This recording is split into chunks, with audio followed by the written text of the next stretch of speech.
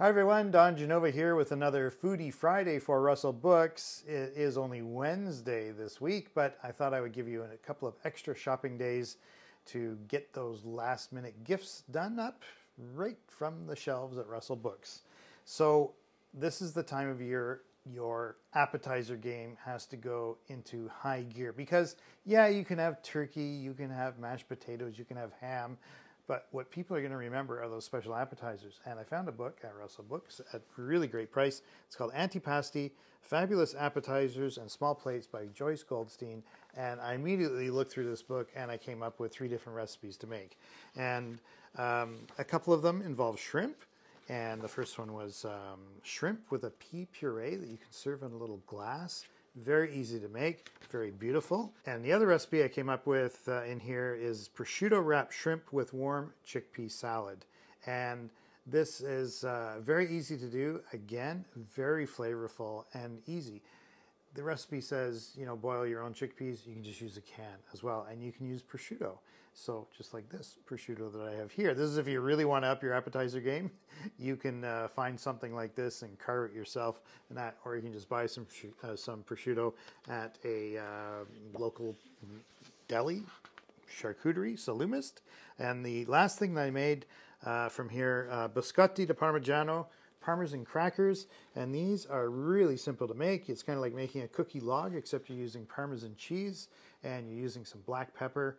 Very tasty and go great with some prosciutto. So that's Joyce Goldstein's Antipasti, Fabulous Appetizers and Small Plates. Along with your antipasti, which just means appetizers in Italian, you want to get some drinks on the go, and that's where the 5-bottle bar comes in. This book is by Jessica Schacht, and Jessica is one of the movers and shakers at the Ampersand Distillery in the Cowichan Valley. It's a simple guide to stylish cocktails, and she says all you need really are 5 bottles to get started with. You've got dry martini, you've got dry vermouth, you've got sweet vermouth, the red one. You've got Campari, which is kind of bitter. And you've got gin, and you have whiskey. And that, along with just a couple of other things that are easily findable these days, easy to make some really great cocktails. The one that we enjoyed from here is called the Bee's Knees. Simply gin, honey, and lemon juice. Fantastic, brisk, fresh combination. So, you've done all the cooking and cleaning, and you want to sit down with a couple of books. If you've ever admired or wondered about Anthony Bourdain, I recommend getting this biography of Anthony Bourdain. It's called Down and Out in Paradise, The Life of Anthony Bourdain by Charles Leerhsen. He's kind of an investigative reporter. He really got to the bottom of, or tried to get to the bottom of what was happening to the life of Anthony Bourdain. Celebrity chef, TV star, sadly passed away, surprising some people, not surprising other people. He really had interesting access to Anthony Bourdain's laptop to find out what was going on in his life that way. He interviewed dozens of people. Very fascinating read for those interested in the life of a chef. And here's a photo of me and Anthony Bourdain.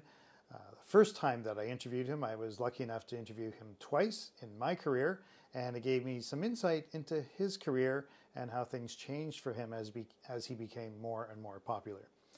Finally, from an autobiography or an unauthorized biography to more of an autobiography, a memoir, it's called Cooking Tips for Desperate Fishwives by Gabriola Island-based author Margot Fedoruk. And Margot grew up on the prairies. She moved to the West Coast. She ended up marrying a sea urchin diver, which is a really intriguing kind of career to be in. And certainly Margot went up and down on the tides of being married to a sea urchin fisherman, sea urchin diver. And this is some really good stories that she collected over the past 30 years.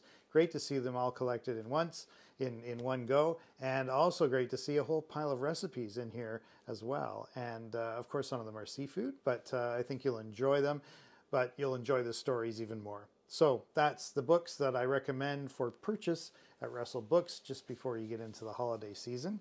remember, please try to be reasonable with your consumption of food and alcoholic beverages over the holidays. I'm going to take a couple of weeks off, so that's it for this edition of Foodie Friday for 2022, and I'll see you back here in 2023. I'm Don Genova. Bye for now.